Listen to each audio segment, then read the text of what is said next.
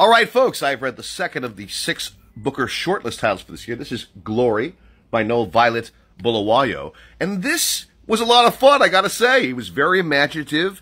It is reminiscent in some ways of Colson Whitehead's The Underground Railroad, but it's kind of a mashup between George Orwell's Animal Farm, Guy Chongo's Wizard of the Crow, and Art Spiegelman's Moss, in that we see animals in a fictitious African country known as Jadada.